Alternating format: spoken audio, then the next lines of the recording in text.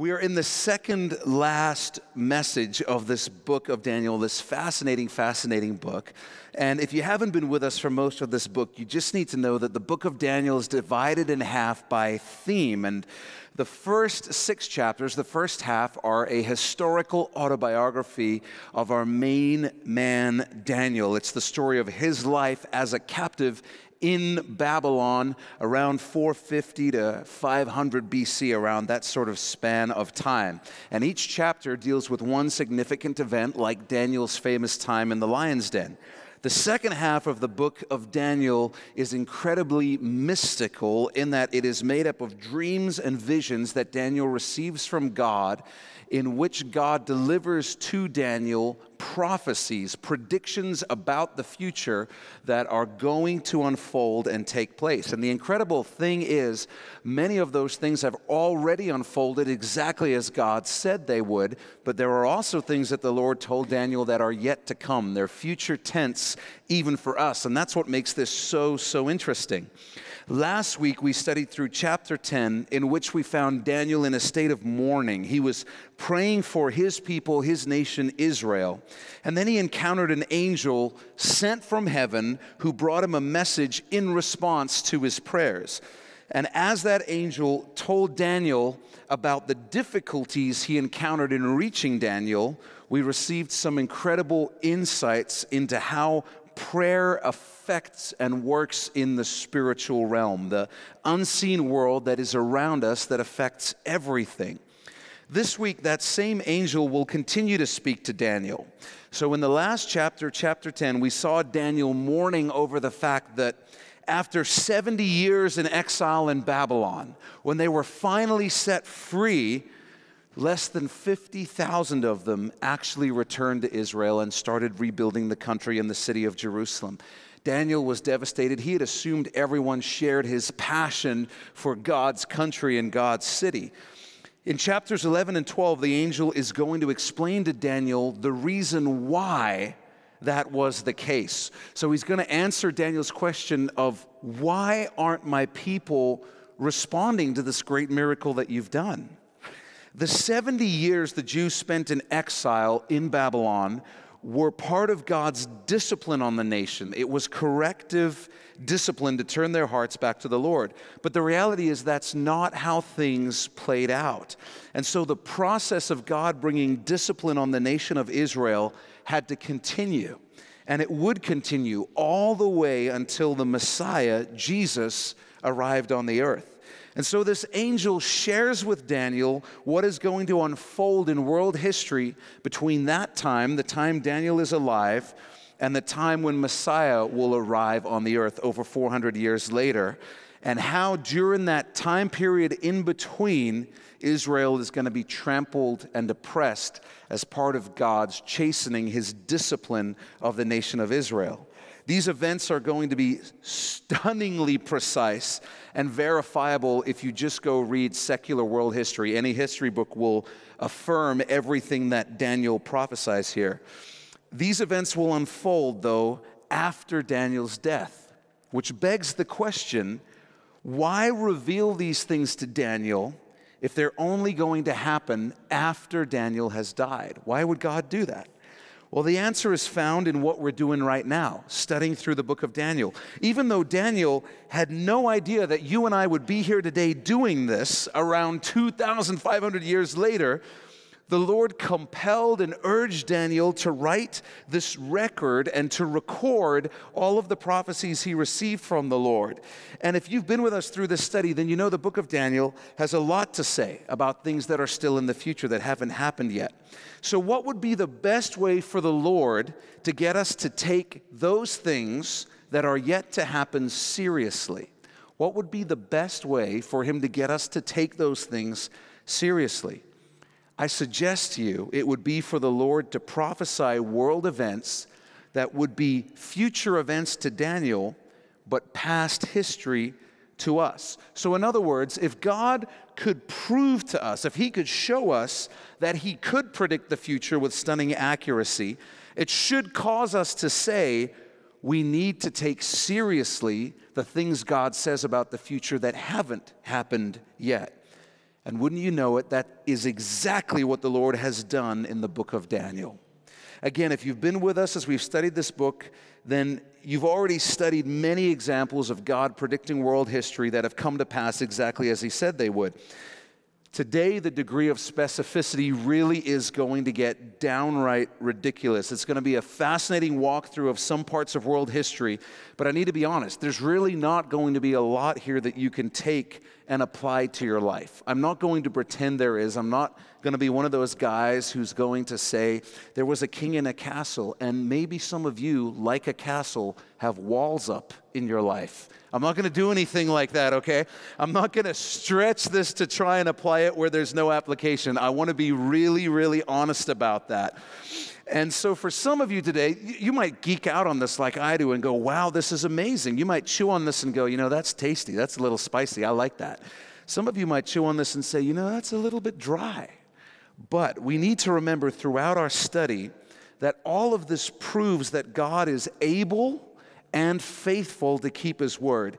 Everything that he says he will do for us, he has the power to do it, and he is faithful enough to do it as well. He's able and faithful. He's proven through prophecy that his word is true. And so that's what you need to be encouraged by as we're going through this.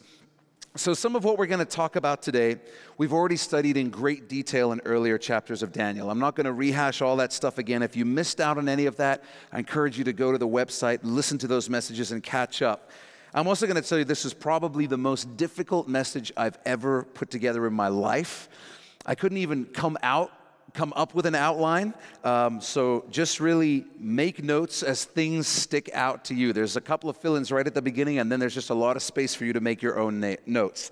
So to understand verse 1, we need to go back to the last verse of the previous chapter, because as you may know, in the Bible, they only added chapters several hundred years after the Bible was written, after the time of Christ. So chapter 10 just flows straight into chapter 11. There's no break in the original manuscripts. So the last verse of the previous chapter, chapter 10, says this. The angel speaking to Daniel says, "But I will tell you what is noted in the scripture of truth. No one upholds me against these except Michael, your prince." Continuing into verse 1 of chapter 11. "Also in the first year of Darius the Mede, even I, stood up to confirm and strengthen him." The him in verse 1 is Michael, the archangel. So earlier in chapter 10, when we studied last week, the angel had said, "Daniel, I was held up by powerful demons in the area of Babylon, and Michael had to come and help me." That was in the 3rd year of Darius, according to chapter 10. But 2 years before that, in the 1st year of Darius, the same angel is telling Daniel at that time, 2 years earlier, I actually had to come and help out Michael. So they worked together. Now, what had happened 2 years before this in the 1st year of Darius? Well, that was when Cyrus the Great had issued the decree that freed the Jews to return to Israel, go back to their homeland. And surely at that point, these same powerful satanic forces that opposed the angel when he tried to reach Daniel with the message, surely those same satanic spiritual forces were working incredibly hard to try and keep the Jews in Babylon, to stop that decree being passed and to stop the people from returning back to God's country. And so it was during that time that Michael and this angel are working together to get that decree passed and get as many of the Jews as they can back to Israel. Just a side note and just some interesting stuff. Verse 2, the angel keeps talking and he says, "And now I will tell you the truth. Behold, 3 more kings will arise in Persia, and the 4th shall be far richer than them all. By his strength, through his riches, he shall stir up all against the realm of Greece." So please understand this. There are more than 4 kings between the time of Darius the Mede and the guy who we're going to find out is this 4th king. There are more than 4 kings between those two. What the angel is saying is that you'll know who that 4th king is because he's going to lead a major attack on Greece. At this time in world history, Greece is an absolute non-factor on the world political stage. They have the military might of Newfoundland, basically, at this time. So this was a very distinctive mark that the angel was telling Daniel. He's saying, you're going to know who this fourth king is because he is going to launch into a war against Greece. And so this would have been a very clear identifying mark. Well, why does this angel start this prophecy 3 kings before this fourth king? I have no idea. I just want to let you know so that we all understand the point is not the 3 other kings. The point is the fourth king who's going to go to war with Greece. The third king would be a king called Darius the First. Under Darius the First, there was constant tension between the rising Greek Empire and the Persian empires. One day they were friends, the next day they're fighting, and the Persians were always fighting to hold on to this territory known as Thrace.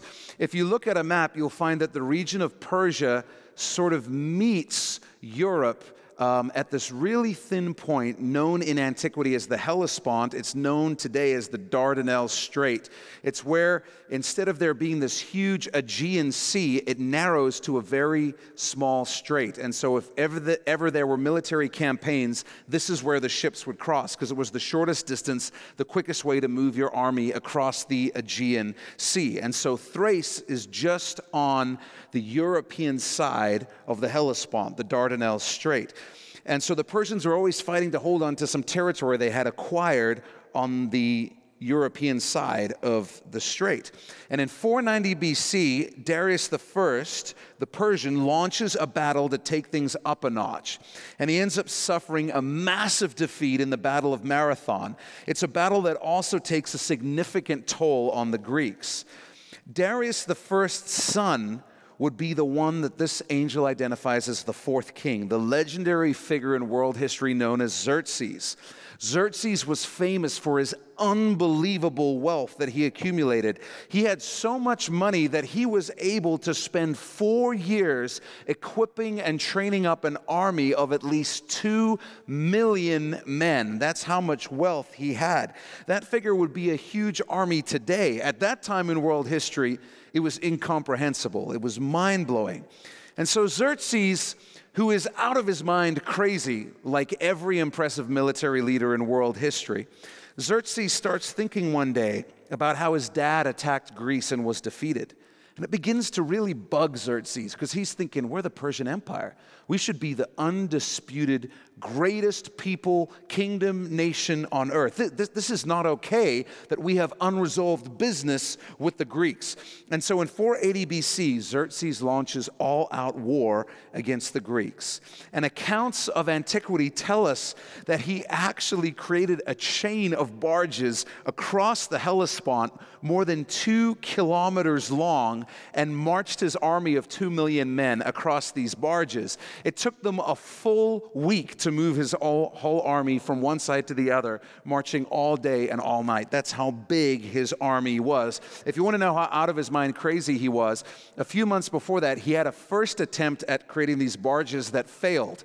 But the currents were so strong, they snapped the cables holding them all together, so he ordered the Hellespont, like the water, to be flogged, and had hundreds of his men go in with whips and whip the waves in the Hellespont. He's out of his mind crazy, really, really crazy guy. But he eventually gets across there on the second attempt. He wins the Battle of Thermopylae, defeating the legendary King Leonidas of Sparta. He captures and burns Athens, the most impressive Greek city of the time. He gains control of all of mainland Greece north of Corinth. And instead of sending his troops where the majority of Greeks' remaining soldiers were and finishing the job, he follows some bad advice and attacks the remaining ships in the Greek navy under unfavorable conditions, and he loses. It's now winter, so the fighting season is over. He sets up camp in Thessaly in Greece.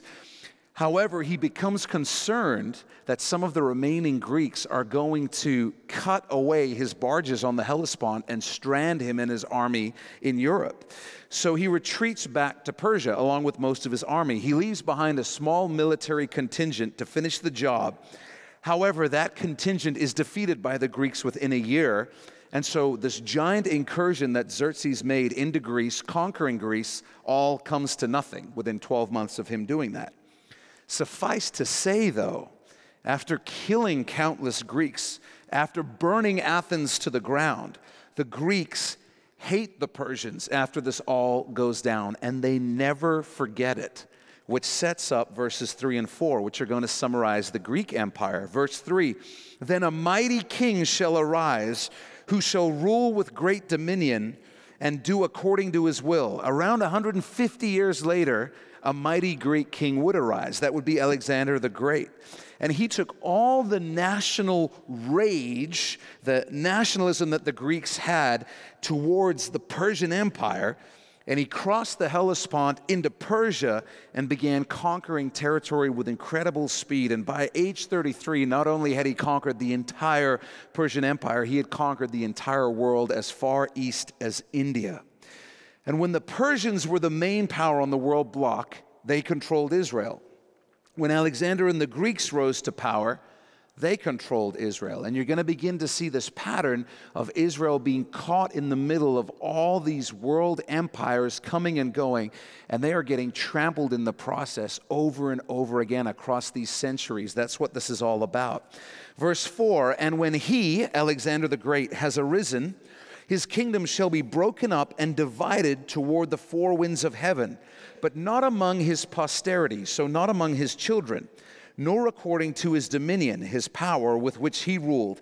For his kingdom shall be uprooted, even for others besides these. And if you've been with us through our study, you know this is referring to the way in which Alexander's empire was broken up after his death. So continue to remember here the specificity of this prophecy, because this was written a couple of hundred years before this stuff actually happened. There's a legend from history that says when Alexander was on his deathbed, he was asked, who do you want your empire to go to following your death? And he replied, like the crazy person he was, give it to the strong, which basically means let people fight for it, and the strongest guy who can hang on to it, he's the one who should have it. Well, that didn't end up happening. Instead of a world war, there was a brief period of fighting, and when the dust settled, Alexander's four highest-ranking generals end up dividing his empire between the four of them. They are who the angel is talking about when he says his kingdom shall be broken up and divided toward the four winds of heaven. Now note the precision here. It even says that the kingdom won't be divided among his posterity. That means it won't be divided to anybody in his family, any sons or anybody else. Alexander would have no sons to pass the empire on to, which was very unusual for a ruler of his stature. Today, we know that Alexander spent most of his life as a gay and bisexual man, and as a result, he had no sons who were alive at the time of his death. He had a half-brother, but his half-brother was mentally disabled and considered unfit to rule. So Alexander's kingdom could not go to anyone in his own family, exactly as the Lord prophesied. And then we also notice it says the kingdoms, once it's been divided, will not be according to his dominion, which just means that none of the four empires that will come out of Alexander's empire will be anywhere near as powerful as his was, and that would be true as well. When Alexander the Great's empire was split up among his four generals, the two most powerful would end up being Ptolemy and Seleucus. Those were their names. They would both establish empires that would go on to have significant dynasties in world history. When the Bible talks about things being to the north or south without giving any reference point, the default reference point geographically is always Jerusalem and Israel. From God's perspective, Jerusalem is the center of the world. Geographically, the Ptolemaic Empire was to the south of Jerusalem, down in Egypt, while the Seleucid Empire was to the east and to the north, in the region we know as Syria today. Even though there would be times in history when they wouldn't hold that northern territory, for most of this period of time, they would. And so when the Bible talks about anything being to the north, it's going to be talking about them. The bad news for Israel, if you can picture this in your mind, Egypt down here, Israel right here, above them Syria. The bad news for Israel is that they are right in the middle of these two enormous empires. And so every time one of these guys fights the other, as they go back and forth, they literally trample through Israel. And it's not a great place to be living when soldiers who are pumped up on adrenaline with a bloodlust ready for war are coming through your country, or when soldiers who are angry from defeat or on a high from victory come back through your country. Those are not good things to have coming through your backyard on a regular basis. And this would be the state of affairs for 150 years between these two empires until Rome rises to power and Pompey conquers the whole region. Interestingly, this all unfolds in what is often known as the silent years. Some of you may have heard that phrase. It's the term given to the time period between the end of the Old Testament and the beginning of the New Testament. There's a 400-year period there where God doesn't speak to Israel. So there's nothing to really be recorded during that time period. And in verses 5 through 35, the angel is going to detail to Daniel what is going to happen during those silent years. They are actually covered in the Bible here in Daniel 11. And it's all going to center around the problems Israel has from being the buffer state between these two epic empires. So as we read these coming verses about the king of the south and the king of the north, we know it's relative to Jerusalem and Israel. So write this down. These are going to be your only fill-ins today. The south will refer to the Ptolemaic Empire in Egypt. The south will refer to the Ptolemaic Empire in Egypt. On the other side of things, the north will refer to the Seleucid Empire in Syria. The north will refer to the Seleucid Empire in Syria. Now we jump in, and this is going to be epic, so hang on and let's try and hang together on this. Verse 5. Also, the king of the south, so the Ptolemy in Egypt, will become strong, as well as one of his princes, and he shall gain power over him and have dominion. His dominion shall be a great dominion. The original King James is actually a better translation, so this is how it should read. Let me read it to you. In the King James it says, "And the king of the south shall be strong, and one of his princes, and he shall be strong above him and have dominion, and his dominion shall be a great dominion." The idea is not that this prince is going to have dominion over the king of the south. The idea is just that this prince is going to grow to have more power and a greater kingdom than the king of the south. Not that he's going to rule over the king of the south. When Alexander's Greek empire is divided up, one of his princes, one of his generals, Seleucus, one of the four generals, says, I don't really want anything crazy. I don't want to run like a huge, giant empire. The city-state of Babylon is really all I need, just a quiet little getaway, and I'll be fine. Seleucus has an alliance with the new king of Egypt, one of the other generals, Ptolemy. They're old military buddies, and their friendship keeps going. But Seleucus is really not a big deal on the world political stage. All he has is the city-state of Babylon. But he has a big problem.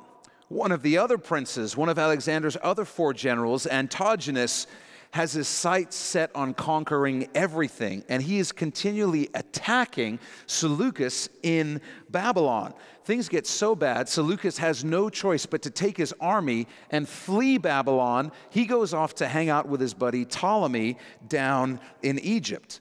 Well, an incredible thing happens. While he's there in Egypt, Seleucus doesn't kick back. He begins studying. He begins learning military strategy. His troops begin training with Ptolemy's troops. And after 9 years, Ptolemy backs Seleucus, and he goes back to Babylon and retakes it from Antigonus. Not only that, after taking back Babylon, Seleucus now keeps going. He's like, I'm on a roll, baby. And he conquers essentially the entire eastern part of Alexander's former empire. And when the dust has settled, he is actually more powerful than his buddy Ptolemy. And things have really changed. Verse 6, and at the end of some years, so a bunch of time passes, and the Seleucid Empire comes to be ruled by Antiochus II. The Ptolemaic Empire in Egypt becomes ruled by Ptolemy II. And so the original military buddies, the original generals, are no longer there. So these two guys now begin fighting back and forth, back and forth, back and forth. And they're fighting over the territory of Israel and Syria. But we read, they shall join forces, for the daughter of the king of the south, so Ptolemy II's daughter, shall go to the king of the north, that would be Antiochus II, to make an agreement. Around 252 BC, after what's known in history as the Second Syrian War, a tentative peace is brokered by the political act of Antiochus II marrying Ptolemy II's daughter, Bernice. Problem was, Antiochus II already had a wife. Her name was Laodice. But for the sake of regional peace, it was decided that the best thing to do for everybody was for Antiochus II to divorce Laodice and marry Bernice, thus brokering peace. So the wedding takes place, and Laodice is divorced and put away. She still has a lot of power, a lot of influence, and she is a smart, smart lady. And she continues working behind the scenes, trying to get things into place so that she can return to a seat of power in the Seleucid Empire. So the wedding takes place. She's divorced and put away, but she's not going to let things stay that way. Then we keep reading, and it says, but she, Bernice, shall not retain the power of her authority, and neither he nor his authority shall stand. But she, Bernice, shall be given up. She'll be killed with those who brought her, those who are traveling with her, and with him who begot her, her father, Ptolemy II, and with him who strengthened her in those times. That would be Antiochus II. So this is how specific the prophecy is. The angel is telling Daniel, here's the thing, when this happens though, it's going to end with all of them dying. Bernice is going to die. Those traveling with her are going to die. Her father is going to die, and the guy who strengthened her in those times, Antiochus II, he's going to die too. Well, how does this go down? In 246 BC, 6 years after Bernice marries Antiochus II, Ptolemy II dies. And so Antiochus II says, you know, I really miss Laodice. And now that Ptolemy II is dead, we're not really accomplishing anything by this political marriage. So there's no point keeping this charade of a marriage going. So he goes back to Laodice and he says, babe, I really want you back. Do you think you can get past that whole me divorcing you for political reasons things? It was 6 years ago. Let's move on. You know what, though? Women are funny. She says, I can. She's lying. Shortly after that, almost immediately, she poisons him and has some of her minions who she has strategically positioned around the empire kill Bernice and the infant son that she bore with Antiochus II, as well as the entourage that's traveling with them. And exactly as the Lord said it would happen, they're all dead. She had a plan in place for all this, and now she, still technically queen of the Seleucid Empire, quickly pronounces her son from her previous marriage with Antiochus II. She pronounces their son, Seleucus II, king. Verse 7, but from a branch of her roots, so from the family line of Bernice, one shall arise in his place. One shall arise in the place of Ptolemy II, who shall come with an army, enter the fortress of the king of the north, which is now Seleucus II, and deal with them and prevail. And he shall also carry their gods captive to Egypt with their princes and their precious articles of silver and gold, and he shall continue more years than the king of the north. So the son of Ptolemy II, the brother of Bernice, Ptolemy III, takes over the throne in the Ptolemaic Empire, and he is enraged to find out what Laodice has done to his sister Bernice and her child. So he gathers an army, marches north through Israel, seizes the Syrian port of Antioch, and seized the Seleucid Empire as far as Babylon, killing a whole bunch of them in the process, including Laodice. And one of the things Ptolemy III did while he was up there was steal around 2,500 gods, idols, to carry back with him to Egypt. And the reason he did that was because it was a grievous, grievous insult to steal a nation or an empire's gods, their statues. Because the inference was, listen, if we can load your gods into the backs of wagons and cart them back to our country, you really don't have gods that are very impressive. So it was like a giant insult. And then at the end of verse 8, it says, he shall continue more years than the king of the north. That's simply an allusion to the fact that Ptolemy III would outlive Seleucus II by almost 4 years. So now remember the context. The point is that all of this warfare is raging between these two powers. Israel, through all of this, is in the middle being trampled. Verse 9, also the king of the north, Seleucus II still, shall come to the kingdom of the king of the south, Egypt, but shall return. He'll have to return back to his own land of Syria. Well, now the Seleucids are angry that the Ptolemies have killed Laodice, their queen. So 2 years later, Seleucus II reorganizes his army and marches south against Egypt. But he gets his butt kicked and has to go back home to Antioch with only a small percentage of his army still alive. Every time these guys are marching north or south, they're going through Israel. Can you imagine what a tense place it would have been to live at this time in history? Verse 10, however, his sons, so Seleucus II's sons, shall stir up strife and assemble a multitude of great forces. And one, we'll find this will be Antiochus III, shall certainly come and overwhelm and pass through Israel. Then he shall return to his fortress and stir up strife. And the king of the south, this will be Ptolemy IV now, shall be moved with rage and go out and fight with him, with the king of the north, who shall muster a great multitude, but the multitude shall be given into the hand of his enemy.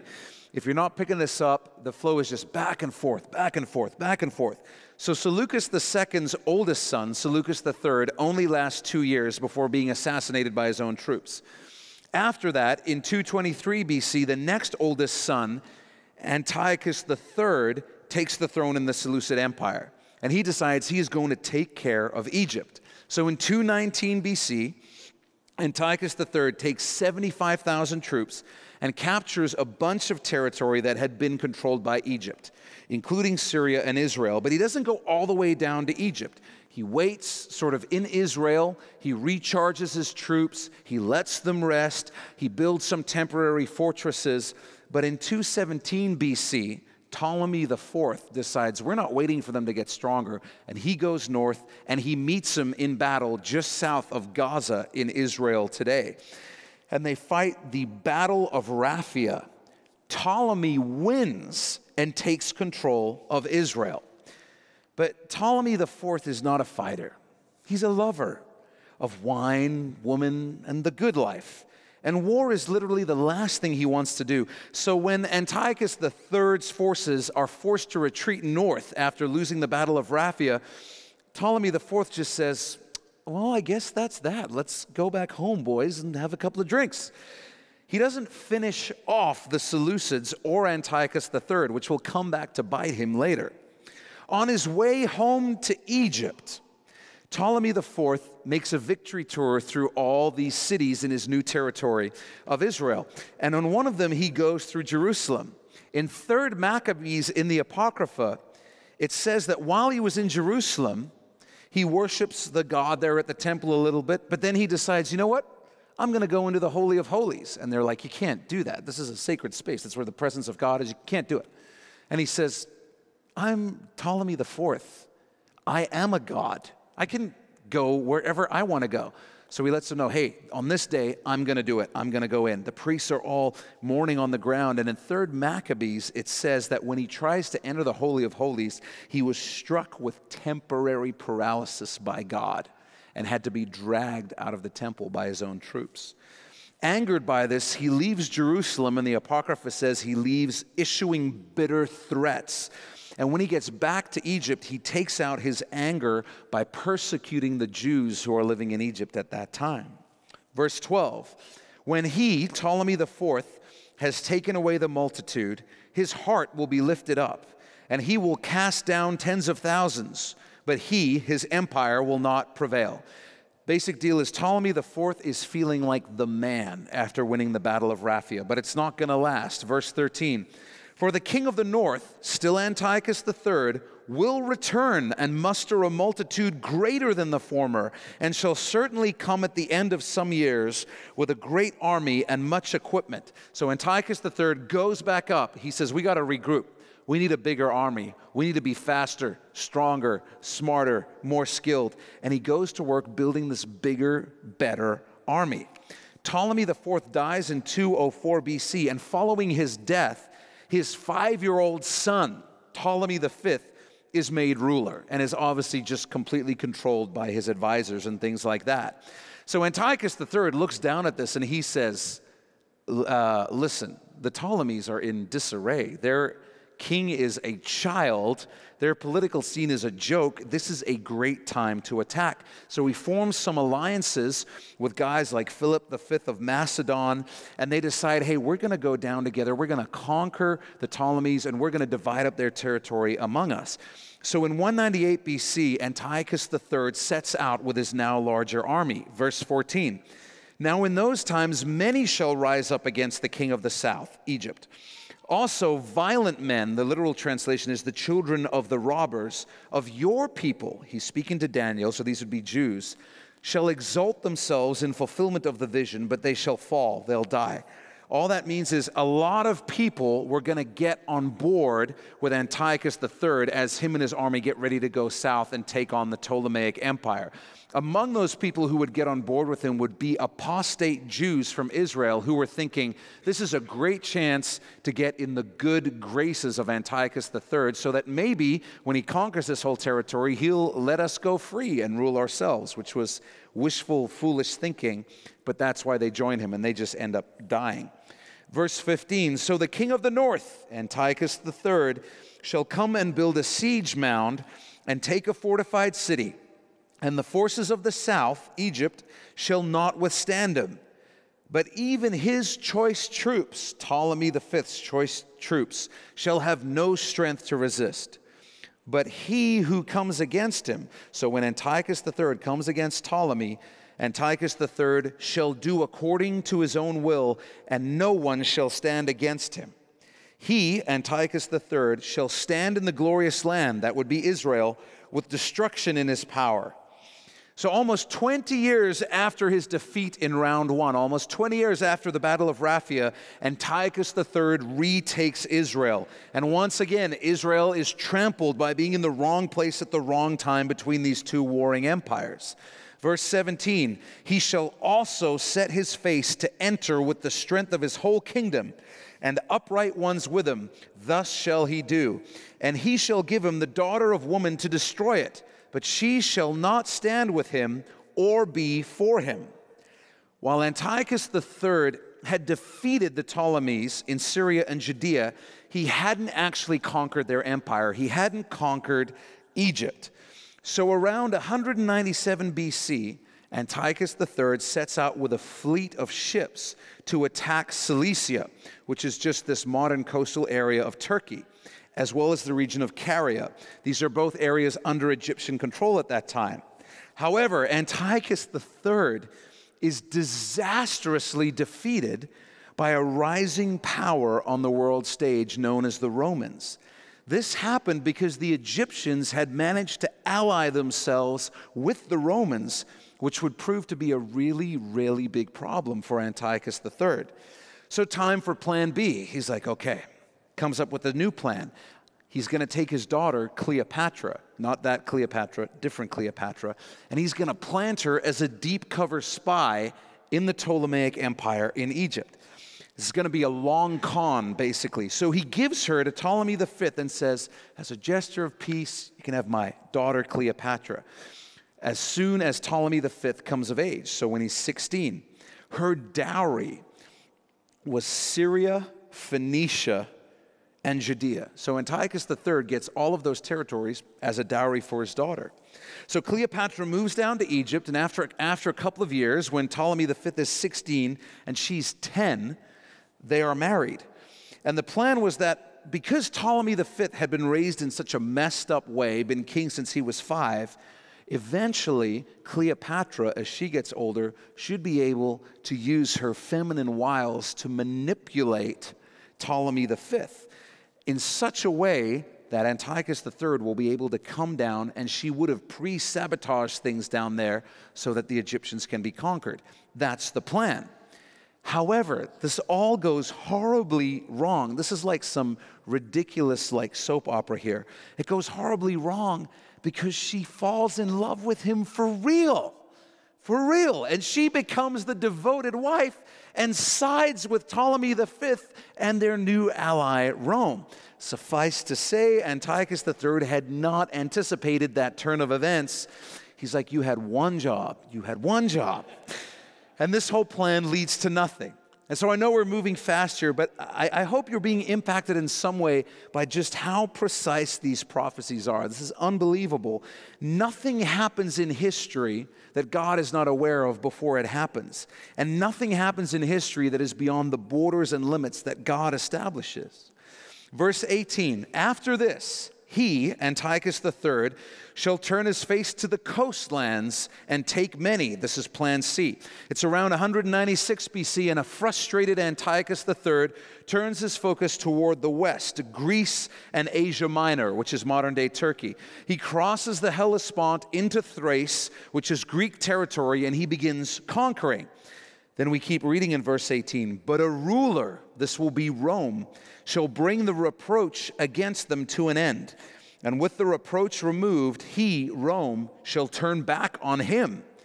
The problem was, at this time in history, that territory had actually been wrested from the control of the Greeks into the control of the Romans. So while trying to conquer the Greek islands, Antiochus III ends up coming up against the Romans and has to abandon that plan as well. Nothing is working out for him. However, Rome now deems Antiochus III a troublemaker.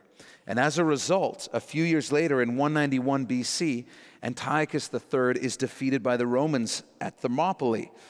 And in 190 BC, the Romans come to finish the job, and his army of 80,000, Antiochus' army of 80,000, suffers an ignominious defeat in a decisive battle near Smyrna, where the Roman commander forces him to renounce all claims to all territories in Europe and Asia and pay a heavy tribute of 15,000 talents of gold. As a result, Antiochus III is ruined. Verse 19, then he, Antiochus III, shall turn his face toward the fortress of his own land, but he shall stumble and fall and not be found. He'll die.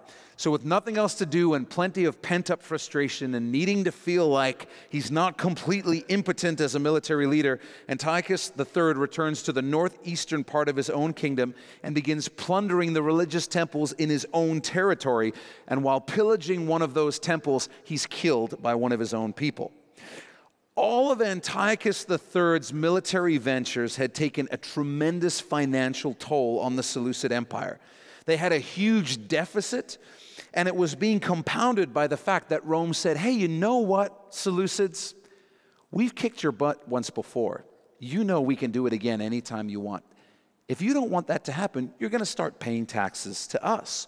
The Romans began extorting the Seleucids, which leads us to verse 20. There shall arise in his place, in the place of Antiochus III, one who imposes taxes on the glorious kingdom. But within a few days he shall be destroyed, but not in anger or in battle.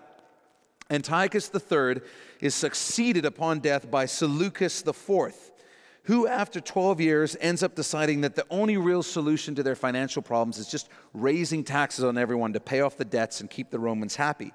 He does this for a short time, but the people don't like it. People didn't like taxes back then, unlike today, where we're much more understanding. He announces, Seleucus IV does, hey, you know what? It's time to take this whole taxing thing up a notch. We can do better. It's a new fundraising campaign. So he says, I'm sending out 1,000 tax collectors to make sure we don't miss anybody and we get every penny that we can. But before that can happen, one of his generals, Heliodorus, who hoped to steal the throne, slips some poisonous mushrooms into his dinner, and Seleucus IV dies. However, Heliodorus is quickly outmaneuvered before he can take the throne by someone even more wily, and all of this will set the stage for the remainder of this chapter. For out of the tensions between the Seleucid and Ptolemaic empires, emerges a person whose most infamous years lay down a prophetic pattern that will be followed in the future by the one known as Antichrist. The man we're talking about, the one who steals the throne from Seleucus IV before Heliodorus can step in, is the one known as Antiochus IV, also known as Antiochus Epiphanes. And we've gone into great detail about him in some of our earlier studies in the book of Daniel. Again, if you missed that, go back and listen. It's fascinating. Verse 21, we read, "And in his place," so after Seleucus IV, "shall arise a vile person," that would be Antiochus IV, "to whom they will not give the honor of royalty, but he shall come in peaceably and seize the kingdom by intrigue." The literal word there is flatteries. Antiochus had no legitimate claim to the throne. He maneuvered behind the scenes. He had people assassinated or thrown in prison. He did whatever he had to do to seize power. He told people what they wanted to hear and convinced them he was the best man for the job. He was so charismatic that he was able to convince people that he was the rightful king, not only of the Seleucid Empire, but also of Israel. And as soon as he was in power, the first thing he did was remove the legitimate high priest from the temple in Jerusalem and put in his place a false high priest that he had chosen. Verse 22, "With the force of a flood they shall be swept away from before him and be broken. And also the prince of the covenant." That's just speaking about the fact that Antiochus IV would go on to crush the Ptolemies. The prince of the covenant, we're told, was a term for the high priest in Jerusalem. And so Bible scholars tell us that when it talks about the prince of the covenant being broken, which means just being killed basically, that's a reference to the high priest who was known as Onias III, who was murdered in 170 BC as a result of Antiochus III's political policies. Verse 23, "And after the league is made with him," so after he comes to power, and everyone agrees to that, "he shall act deceitfully, for he shall come up and become strong with a small number of people." Once Antiochus IV established his rule, he very quickly started consolidating power and acting deceitfully. Verse 24, "He shall enter peacefully, even into the richest places of the province, and he shall do what his fathers have not done, nor his forefathers. He shall disperse among them the plunder, spoil, and riches, and he shall devise his plans against the strongholds, but only for a time." Unlike his fathers, Antiochus IV robbed the richest places in his own kingdom. And he would come in saying nice things, and then when they least expected it, he would steal from them and redistribute the wealth among the people of his kingdom, which would keep him incredibly popular with people and secure his power. Whenever any area in his kingdom, any town, any city, any person would begin to gain influence and become powerful, he would cut them down and destroy them. So on one hand, he seemed like Robin Hood, and a lot of the common people really liked him. On the other hand, he was ruthless, oppressive, and built a power base by annihilating anyone who opposed him or anyone who may even pose a future threat to him. Verse 25, "He, Antiochus IV, shall stir up his power and his courage against the king of the south." This will be Ptolemy VI at this time, "with a great army. And the king of the south shall be stirred up to battle with a very great and mighty army. But he," Ptolemy VI, "shall not stand. For they shall devise plans against him. Yes, those who eat of the portion of his delicacies, those who eat at his own table, shall destroy him. His army shall be swept away, and many shall fall down slain." So Antiochus IV gets into a battle with the Ptolemy from the south in Egypt in 170 BC. Ptolemy VI is only 16 years old when it happens, and his house, the political house of the Ptolemies, is still at this time a train wreck. He's got a brother who also wanted to be in charge. There's a divided political class. There's advisors manipulating them and giving them questionable advice. And as a result of all this, Antiochus IV ends up crushing the army of Ptolemy VI. However, because Antiochus IV has learned from the mistakes of Antiochus III, Antiochus IV says, "I don't want to alarm Rome, though. I don't want to get Rome's attention and have them start thinking that I might be a threat to them." So what he does is he allows Ptolemy VI to stay in Egypt as a vassal king, as a puppet head, as a figurehead, somebody with no power ruling on behalf of Antiochus IV. Verse 27, both of these kings' hearts, Ptolemy and Antiochus, shall be bent on evil, and they shall speak lies at the same table, but it shall not prosper, for the end will still be at the appointed time. So these guys were both evil, and even though they would both eat at the same table as alleged allies now, they couldn't trust each other. They'd make peace treaties and they would break them. History tells us, you know how many peace treaties have been broken in history? All of them. All of them. And it's still going on today. We see it even now, where in his last year in office, you saw Obama in the States saying, we've got a treaty with Iran, and we already know, inevitably, it's the most meaningless thing in the world. They have no intention of keeping the treaty, and they haven't. So that's all this is talking about. They'd get together, yes, let's make peace, but they were both lying the whole time, so it didn't really work out. But you know what? It says here the appointed time was still the appointed time. God was the one in charge of all of this, and his will was still going to work out. Verse 28, while returning to his land, so as Antiochus IV goes back north after his victory over Egypt, it says he goes back with great riches. So one of the things he does is he just takes a bunch of treasure from Egypt back up north with him. It says, his heart shall be moved against the holy covenant. That just means Israel and the Jews. So he shall do damage and return to his own land. On his way back north, Antiochus passes through Israel and Jerusalem. He raids the temple and he kills a whole bunch of Jews. We keep reading in verse 29. At the appointed time, he shall return. So he'll come back again from the north and go toward the south. But it shall not be like the former or the latter. In 168 BC, Antiochus IV is feeling confident. He decides, you know what? Forget it.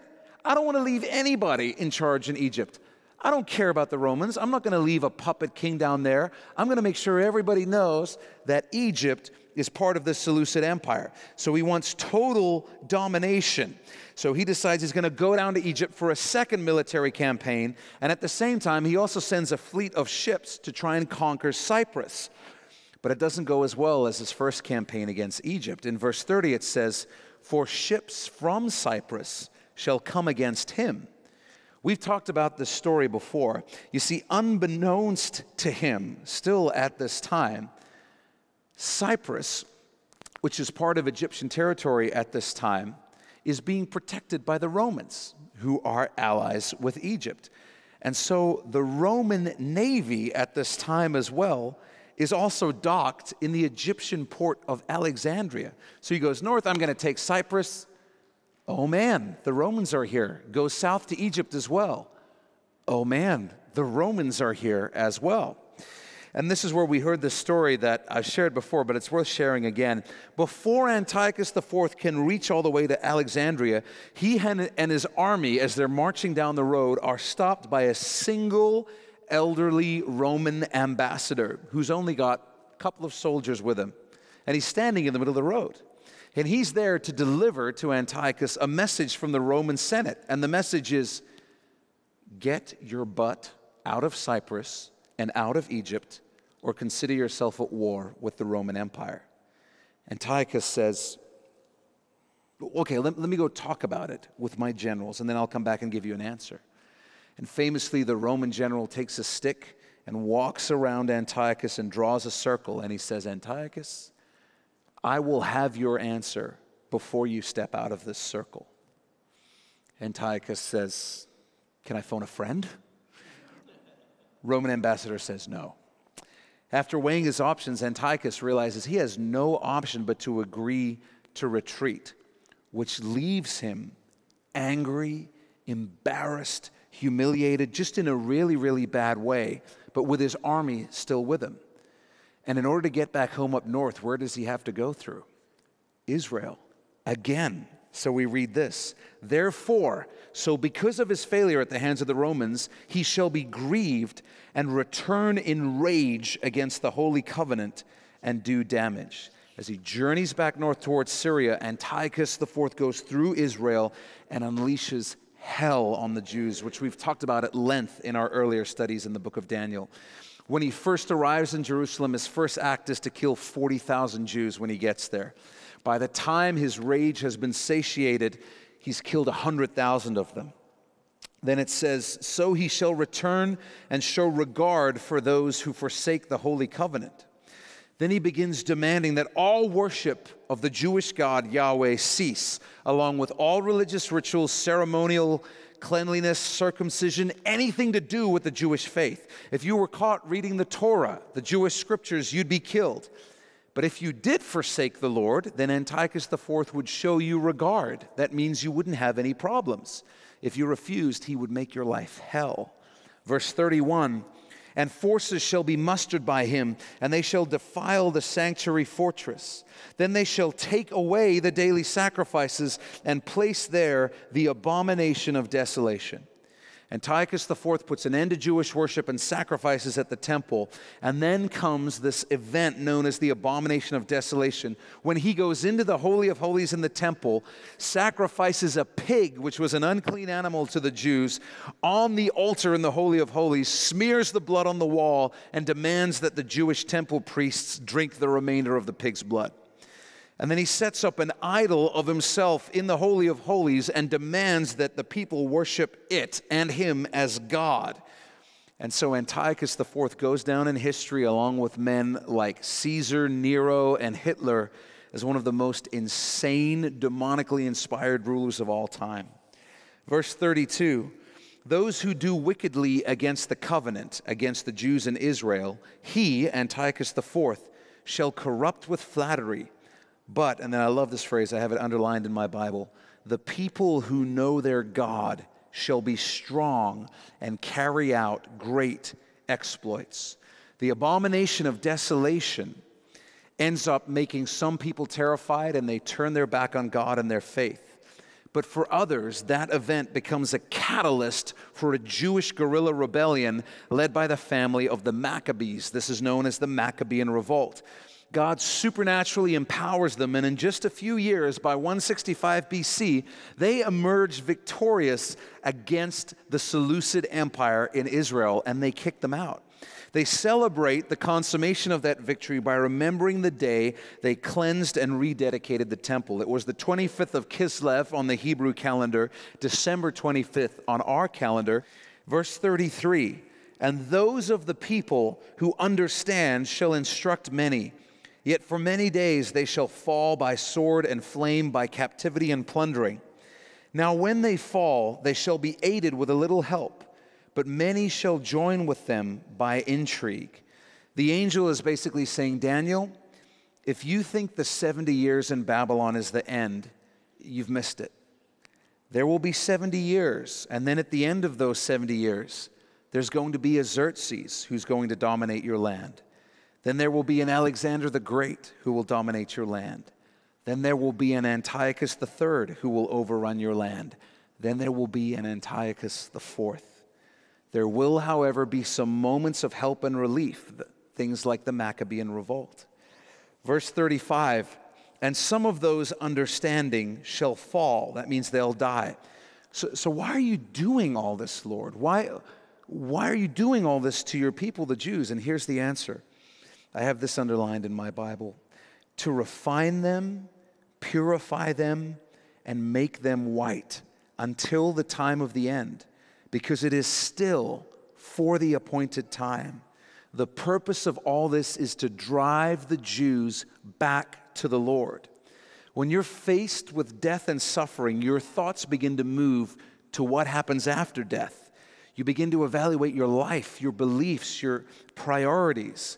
And through all of this suffering, there was always a small group of Jews who did stay faithful to the Lord. The Bible calls them the remnant.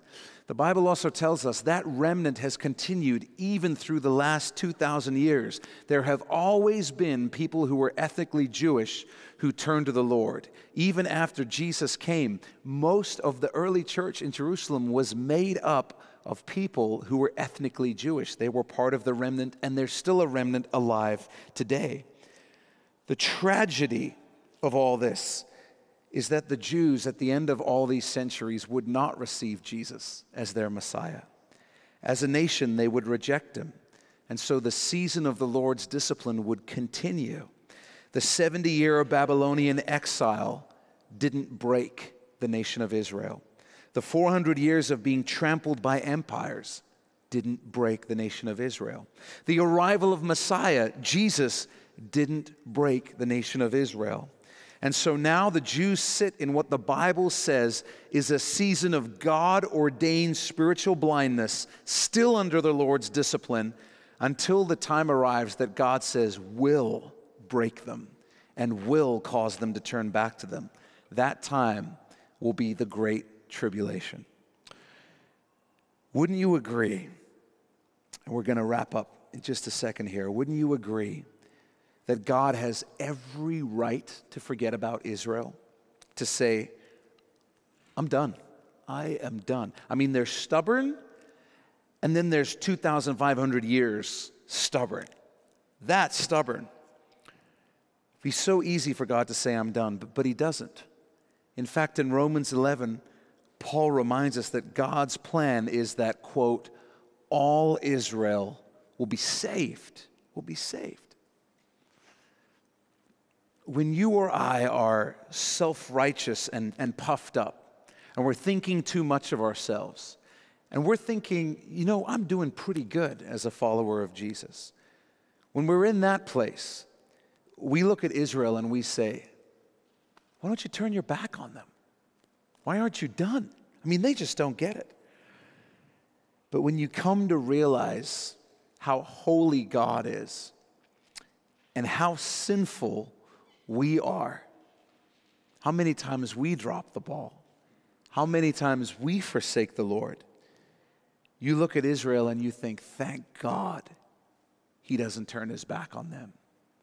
Thank God, because maybe there's a chance for me too.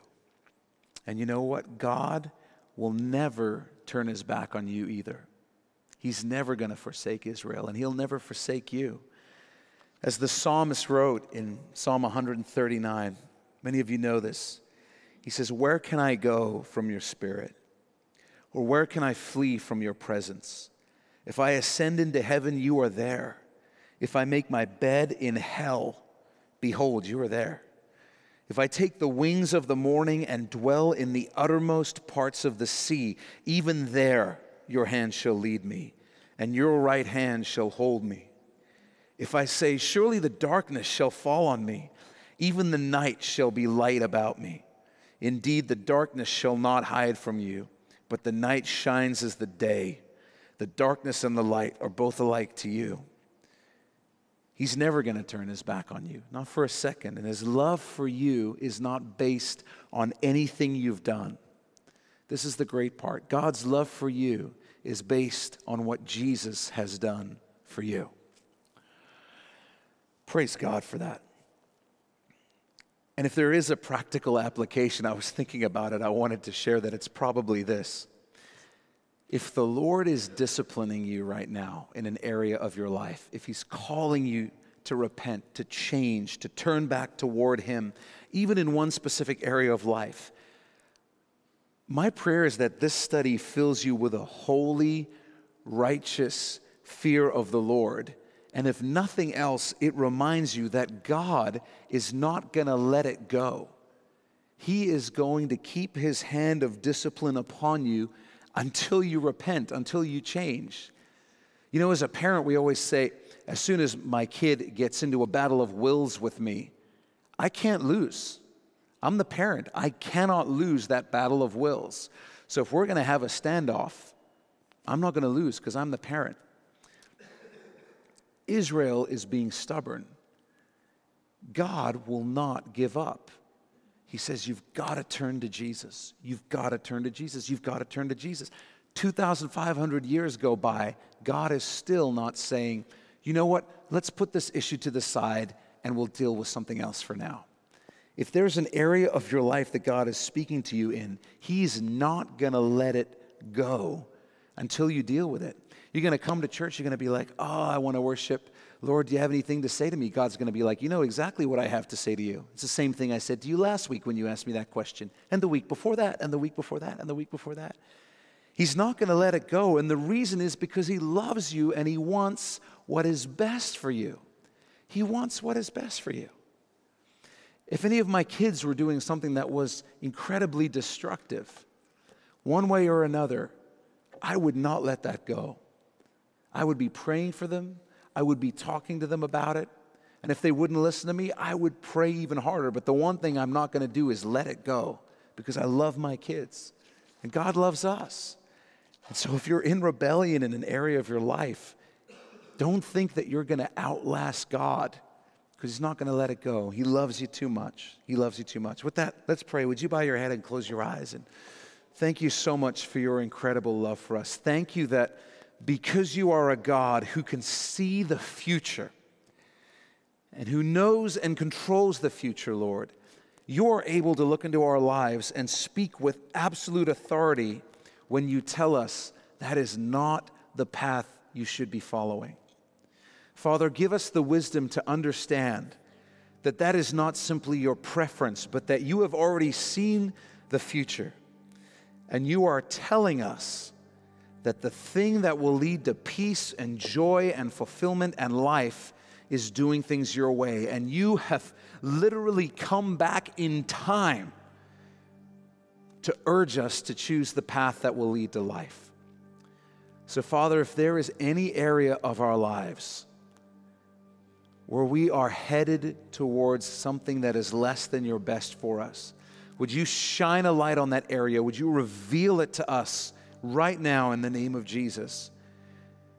And help us to respond to you as the God that you are.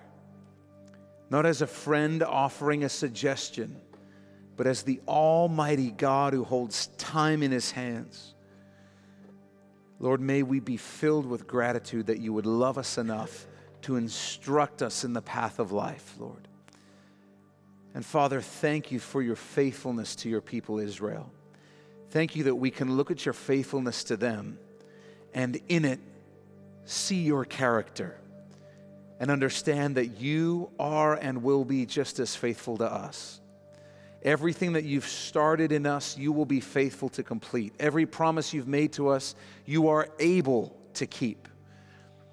God, we marvel at your ability to keep us in your grace, to keep us in your hand. And we thank you that your grace is stronger and is greater than our ability to sin. Your grace is greater, God. Thank you for loving us, Jesus.